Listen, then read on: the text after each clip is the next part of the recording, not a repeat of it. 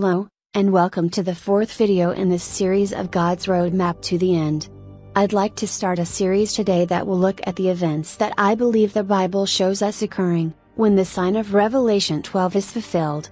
I have found that the information about the time and events that are marked by this sign, probably require the most intense study of all, in order to complete the picture that the Bible offers, and for us to understand this period of time correctly.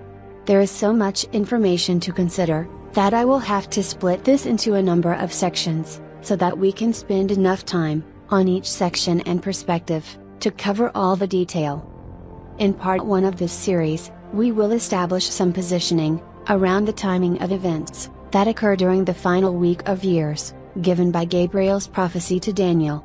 Without a proper understanding of this 7-year period, also known as Jacob's trouble, and how various passages fit together, to complete the picture drawn in God's Word, we end up establishing our understanding on isolated passages. This usually leads to various conclusions and divisive arguments. We can also choose to use our own interpretation of what God's Word says, instead of allowing the Bible to interpret itself. My aim with the first video in this series, is to build up a picture about this time, making use of various bits of information, all forming part of God's Word that are tied together to illustrate a biblical view, that avoids contradiction. Once we have a general idea of the chronology described, we can then view this very important time, from various perspectives, and bring in additional detail from Scripture, further clarifying how this all fits together. There are various opposing viewpoints in the world about this yet future time, and the events that will take place. I am not claiming to know, with 100% certainty, exactly how these will play out, but I believe that God's Word gives us a very good understanding of what to expect and how to accurately position the events described in time. Without the complete picture, we arrive at different conclusions, that lead to senseless arguments, causing division. I believe that our viewpoints on the information that we consider in this book, depend on various aspects that work together. Depending then on the approach that we adopt when we study the Bible, and how much of the Bible we consider when we draw a conclusion, we arrive at a specific understanding that conforms to our chosen approach. This approach could be that, of interpreting what is written as allegoric, symbolic. We could view Scripture in a literal sense, or apply a combination of these. We could choose to focus only on certain sections of the Bible, for instance a focus on the New Testament, while ignoring what the Old Testament says, or a focus on the Old Testament only, as is the case with Israel, while rejecting the New Testament. I believe the only way to ensure that we obtain a reliable answer is to consider, as much as possible, of what we read in the entire Bible, before we draw a conclusion. I feel compelled to share with those who are interested, a viewpoint achieved by the same means in which the discovery of the celestial collision between Jupiter and Nibiru came about. My approach is a more literal interpretation of God's Word. I focus on identifying patterns and subtle connections between passages, and then gather as much information about a specific subject, from other passages in the Bible to construct an image. I also aim to avoid an understanding that would result in a contradiction between passages of the Bible, allowing the Bible to interpret itself. With Bible applications available to us today, this process has become very simple, compared to a few decades ago. I hope that what you will see and hear in this video today, will shine a new light on the time before us, by letting God's Word interpret itself. Having said that, please know that I have no desire to judge anybody, should your view differ from mine. All I ask is that you keep an open mind and test what I say against the Word of God, specifically when it comes to the avoidance of contradiction between passages in this book. I am simply offering a viewpoint, that I lay at your feet, for consideration, making use of the same approach that led to the discovery of Daniel's sealed-up prophecy and vision. If you find that you disagree with some of the information that I will discuss today, please have patience until we have covered all the perspectives that will assist to substantiate what is said. There is more information coming, and in the end, it will all fit together and make sense. So, what is September 23, 2017 all about, and what does God's Word show us about this date? What understanding can we obtain from the Bible about the Feast of Trumpets and the timing, as well as the order of events, surrounding this feast? In the previous videos, we have shown that the Revelation 12 sign is a very unique celestial signal that marks the completion of the Feast of Trumpets in 2017. This matches the methodology that God used, according to Genesis 1:14 and Leviticus 23, in which a 3-hour-long solar eclipse marked the first feast day of the spring season, otherwise known as Passover.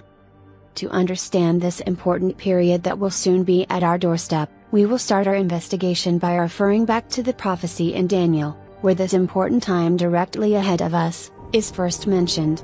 I believe it is very important to keep in mind how the two seasons of feasts are aligned with this prophecy.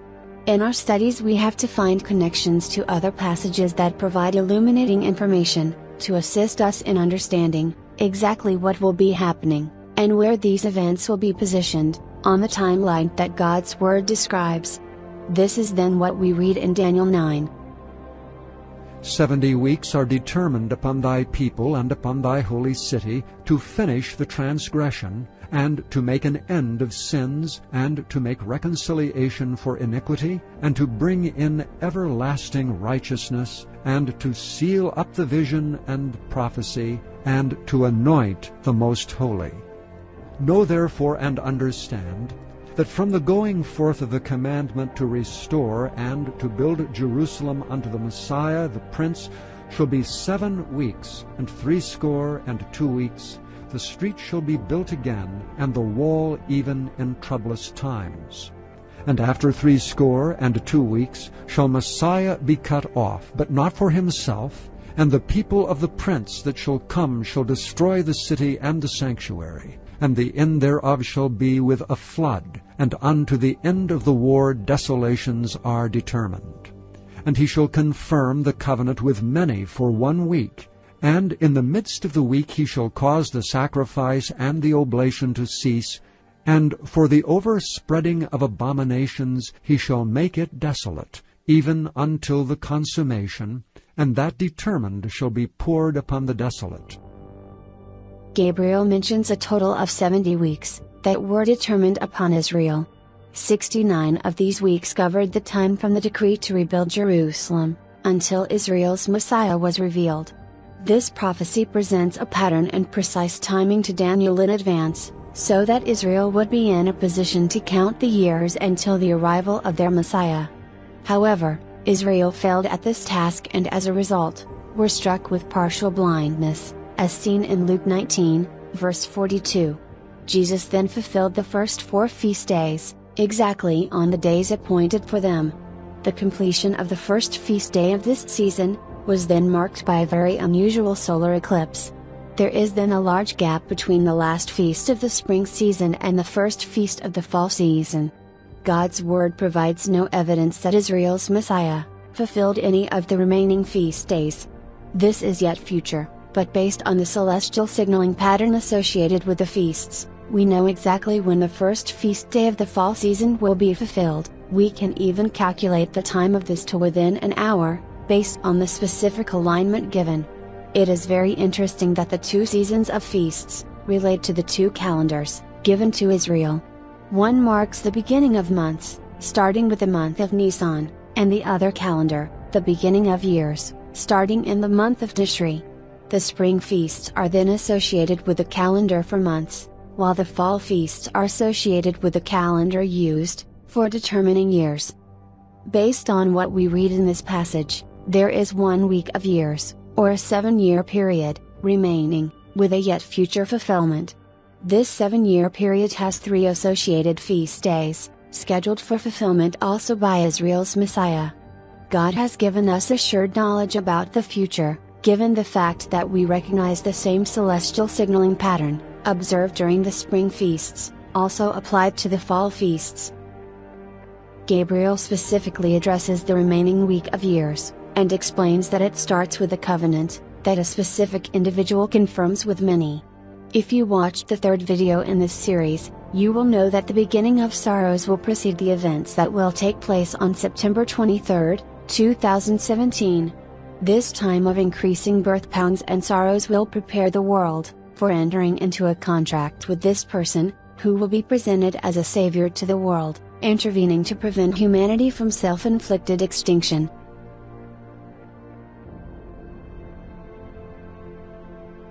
Gabriel provides no information to Daniel about the period between the contract being established and the midpoint of the 7-year period. The reason for this will become evident as we continue. Very important to note here is that the next event described references the midpoint of this 7-year period, involving an abomination and the cessation of sacrifices. This 7-year period, also known as Jacob's trouble, consists of 2 parts of 3.5 years that we will consider in more detail in an upcoming video. Reading Daniel 9 in isolation leads to various opinions about what exactly is happening here, as we can only obtain a partial view of the events described. This leaves us with more questions than answers, as I think you would agree with me at this point, that this passage, on its own, is somewhat cryptic. The information provided here does not reveal to us exactly who it is that is referred to when verse 27 talks about he. We do not know what the abomination is, and there is no information given about the period between the covenant being made and the midpoint of this 7-year period.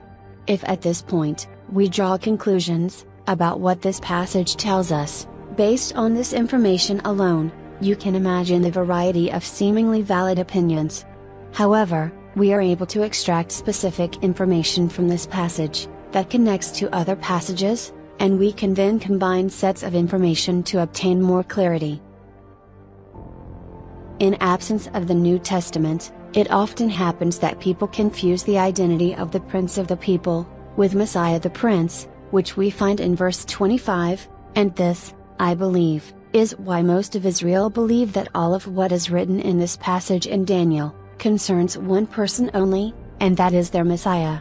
Gabriel refers to the city and the sanctuary that will be destroyed, the end of which is with a flood, and we have to establish whether this is talking about an event that already took place, or an event that is yet future. The fact that the sacrifice and oblation cease at the midpoint of this 7-year period tells us that specific events will need to occur in the time leading up to the midpoint, in order for sacrifices and oblations to be made by Israel. We know that this week of years specifically relate to Israel and forms part of the total of 70 weeks, and it is therefore logical to understand Israel's involvement with the sacrifices and oblations mentioned by Gabriel.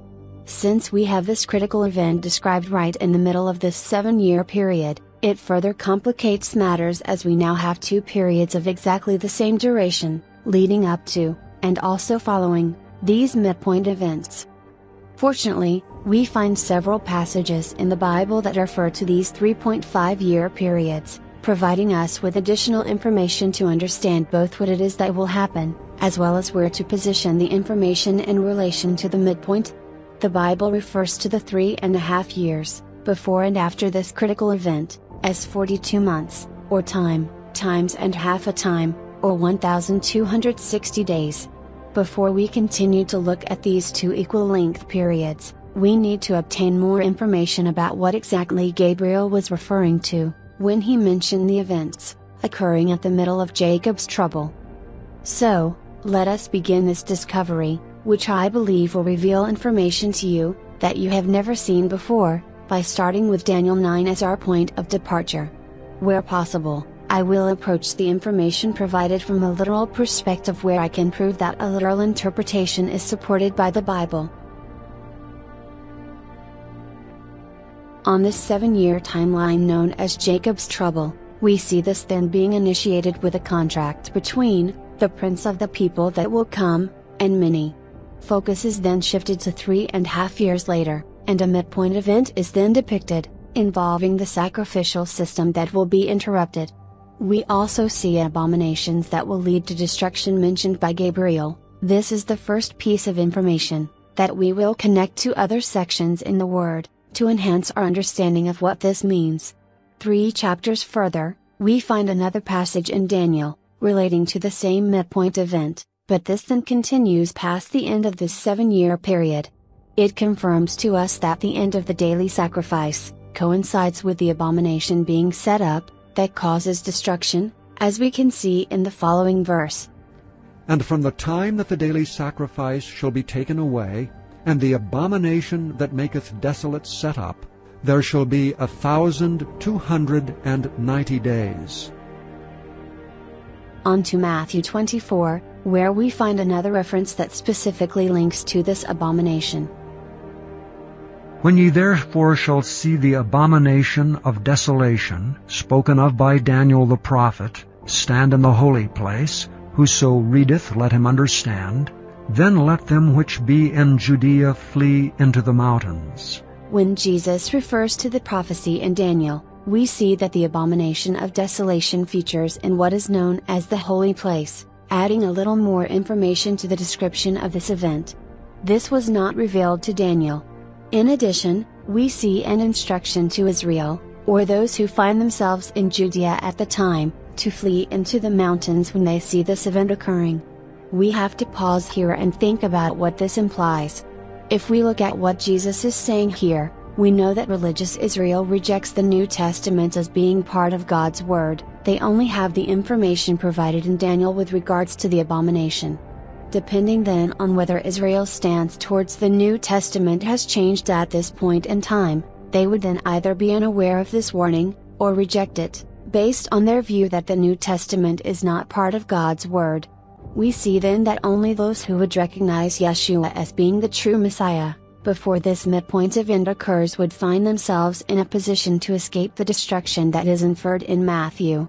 This fleeing action, that is described, links to and confirms what is written in Revelation 12, where we see the woman, clothed with the sun, with the moon at her feet and a crown of 12 stars on her head, providing symbolism that clearly identifies the woman as Israel, fleeing into the wilderness, when 3.5 years remain. This is what we read in the two passages in Revelation 12. And the woman fled into the wilderness, where she hath a place prepared of God, that they should feed her there 1,260 days. And to the woman were given 2 wings of a great eagle, that she might fly into the wilderness, into her place, where she is nourished for a time, and times, and half a time, from the face of the serpent. Adding this information to our discovery, we can see that Israel fleeing into the wilderness now coincides with the cessation of the sacrificial system that will be reinstated and the abomination that causes desolation being set up in the holy place. When doing a word search on the holy place spoken of in Matthew 24, we see this referenced 60 times in the Bible, referring either to the holy place, or to the most holy place. This space is in every instance always associated with God's temple in the Bible. As such, we already have an accurate interpretation by God's Word for what this means.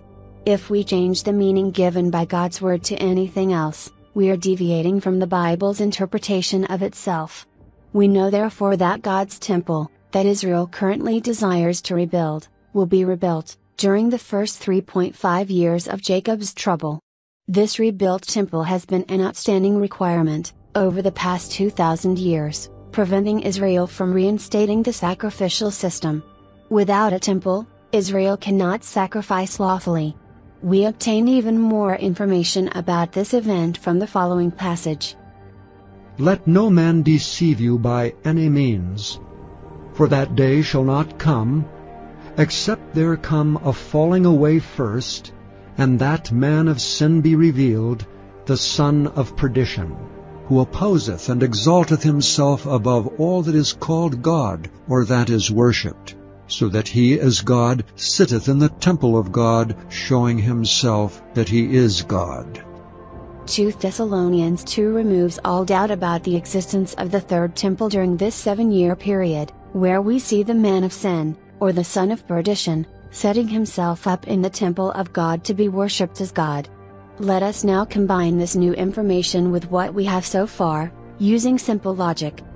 For the man of sin to be worshipped as God in the temple, it requires the temple to exist, and to be complete. Daniel 9 verse 27 tells us that the temple activities end at the midpoint of Jacob's trouble.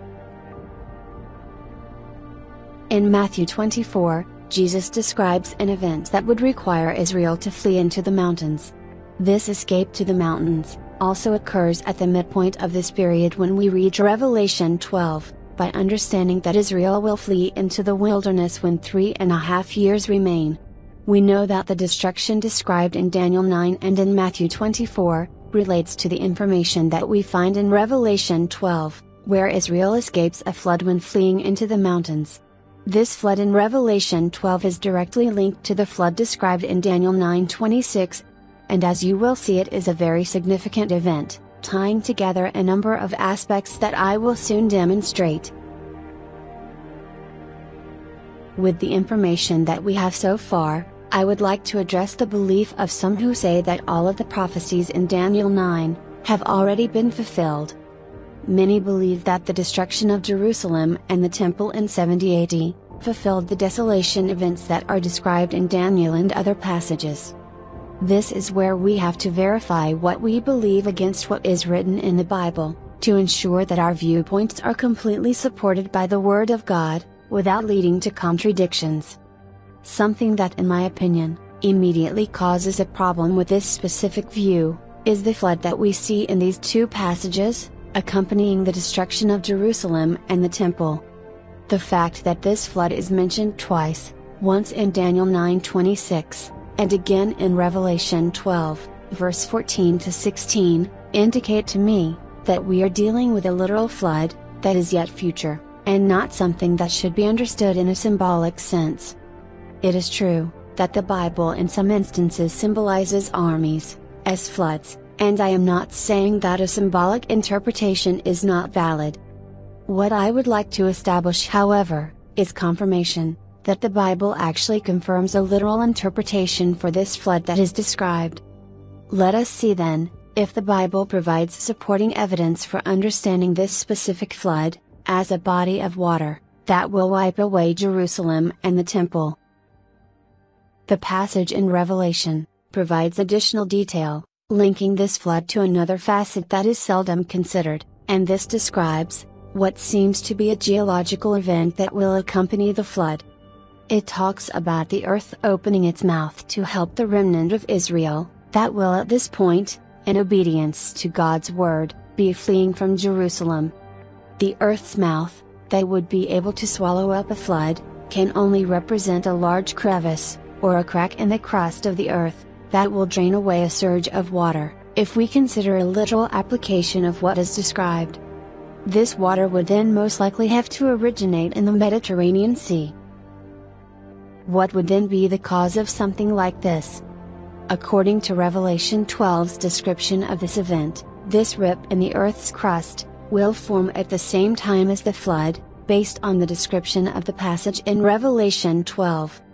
Considering the information that we have covered in the previous videos, and the fact that Revelation 12 has a celestial connotation, this event, in my opinion, represents a very specific encounter between the earth and the debris, caused by the collision between Jupiter and Nibiru.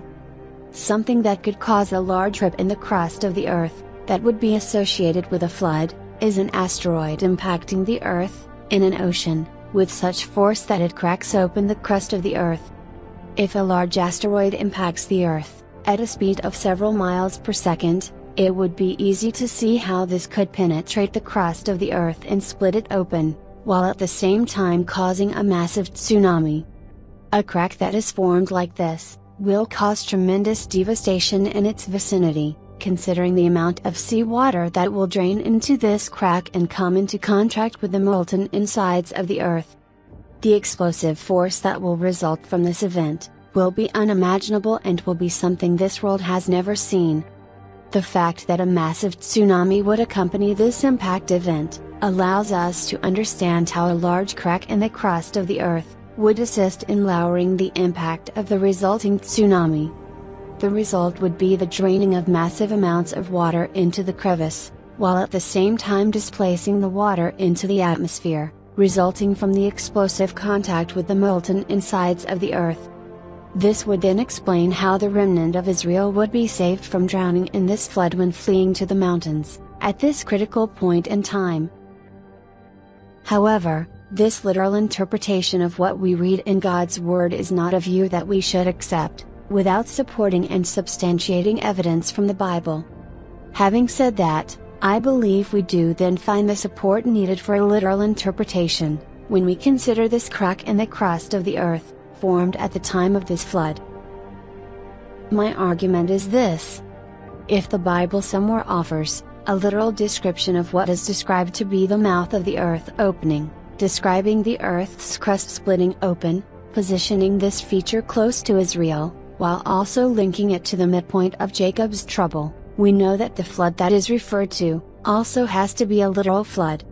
We find this supporting evidence, with connections to both Matthew 24 and Revelation 12, in Zechariah 14. Then shall the Lord go forth and fight against those nations, as when he fought in the day of battle. And his feet shall stand in that day upon the Mount of Olives, which is before Jerusalem on the east, and the Mount of Olives shall cleave in the midst thereof toward the east and toward the west.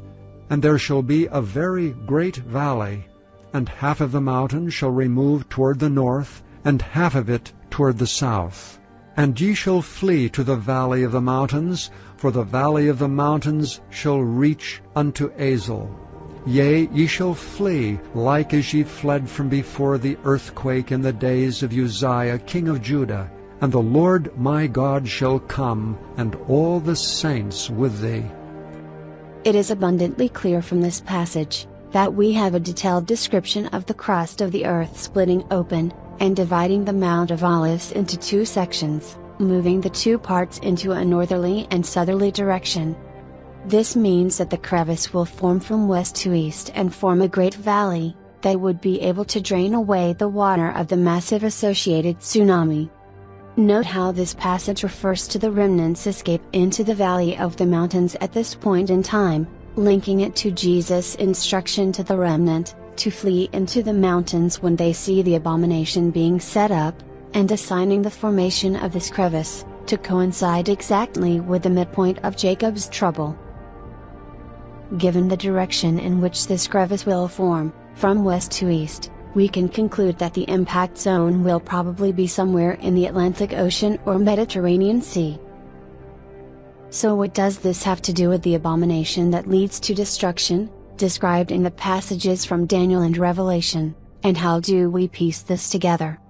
I believe that the image that the Antichrist will set up in the temple of God, will in fact be the final act of rebellion against God, as mentioned in Gabriel's words to Daniel. We specifically see the anointing of the Most Holy in this verse, and this points to the temple being completed, and Israel restarting the sacrificial ordinances. Anointing of the Most Holy will precede the abomination of desolation, when the Antichrist will desecrate the temple, by sitting in it as God, and showing himself that he is God. This will in my opinion complete the transgression that Gabriel spoke of in Daniel 9 verse 24. The Antichrist's final act of rebellion against the Most High, will unleash the great tribulation upon those that dwell upon the earth, who have chosen to follow the Antichrist, who accepted his mark and who worshipped his image. At this point, an asteroid, resulting from the collision between Jupiter and the unseen planetary object, 3.5 years earlier, will strike the Earth with such force, that it will split the crust of the Earth. This tear in the crust will rip through the Mediterranean Sea, into Jerusalem and through the rebuilt temple, destroying it in the process and starting God's uninhibited judgment over Satan, his followers and sin.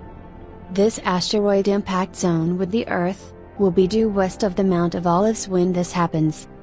This event matches a description of what will happen at this point in time, when we study God's Word, applying a literal interpretation. It would also make sense why Yeshua would tell those who will witness the image, being set up in the temple, to flee to the valley of the mountains, so that they can get to higher ground and avoid drowning in the massive tsunami that will wipe away Jerusalem, the temple and many of those who will remain in Jerusalem. It is also interesting to note the location of the Mount of Olives, which is situated directly to the east of the Temple Mount. It is clear to see that the Temple Mount will also be split in two before it is wiped away by the tsunami. Coming back to Jerusalem and the temple's destruction in 70 AD, I think you will agree with me that with the few connections that we have discussed up to this point, linking to events occurring around the midpoint of Jacob's trouble, it is very difficult to arrive at a conclusion that would see these prophecies already fulfilled. There is no record of any flood or large crevice in the earth's crust, occurring during the destruction of Jerusalem and the temple in 70 AD. How do we deal with the Mount of Olives splitting in two, that is directly linked to the remnant's flight into the mountains as described by Jesus in Matthew 24 and in Revelation 12? In addition to this, we know that John wrote the book of Revelation, around 90 AD, 2 decades after the destruction of Jerusalem in 70 AD. If we then consider the following passages, concerning the timing of the events, that are described to John in the book of Revelation, we read the following. The revelation of Jesus Christ, which God gave unto him to show unto his servants things which must shortly come to pass. And he sent and signified it by his angel unto his servant John. After this I looked, and behold, a door was opened in heaven. And the first voice which I heard was as it were of a trumpet talking with me, which said, Come up hither, and I will show thee things which must be hereafter. And he said unto me, These sayings are faithful and true. And the Lord God of the holy prophets sent his angel to show unto his servants the things which must shortly be done. These passages, positioned throughout the book of Revelation, confirm that the events described in this book has a yet future application, from John's viewpoint in 90 AD. If we then assumed, without concern for contradiction, that the events described between these passages in Revelation actually included historic events, this would clearly violate what these 3 verses state. Any viewpoint or conclusion that results in this type of contradiction, is what I try to avoid at all costs.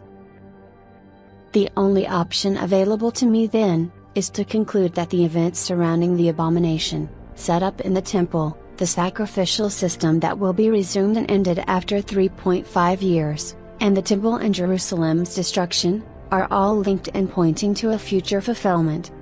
Remember also that Yeshua, who is Israel's true Messiah, said that Israel would accept a Messiah that will come to them in his own name, while they rejected him who came in his Father's name.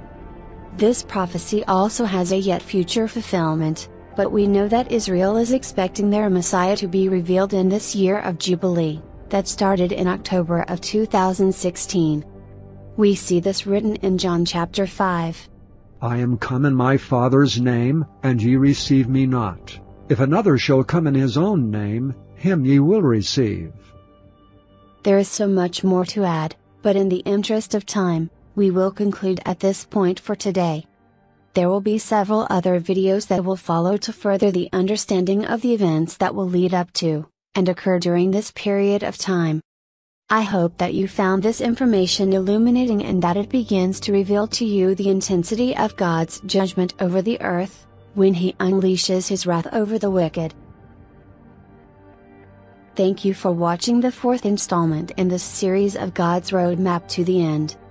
If you are interested in more information about this, and if you do not want to wait until the next video is made available, please download a free copy of God's Roadmap to the End, ebook, which is linked in the section below. You will find a lot more detail in it, that I believe will unlock many mysteries contained in God's Word. If this video is playing in a YouTube channel other than God's Roadmap to the Ends, please search on YouTube for the name shown in the banner below. All the links that are referred to in this video will be found there. I believe this information was preserved for those who love our Lord Yeshua and who are looking forward, with all their heart, to meeting Him in the clouds. I also believe that God is allowing us to discover His plans for the world in the coming months to be a testimony to those who doubt and to those who will be left behind. Please share this information with as many people as possible. It may be controversial, but I believe time will prove that God's word is true and reliable. I also ask that you please pray for me to have more time available, to allocate to this work. Our time on earth is running out and there are so many people remaining to be reached. Please also consider subscribing and liking the video, if you would like to be informed when the next video is made available. Until next time.